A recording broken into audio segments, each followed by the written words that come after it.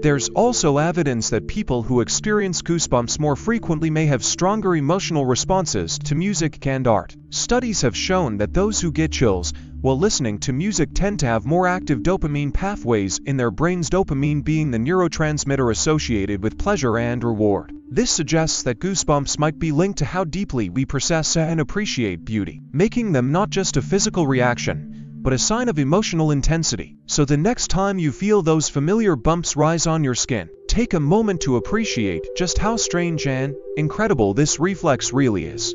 It's a living relic of our evolutionary past, a response that once helped our ancestors survive the cold and ward off danger.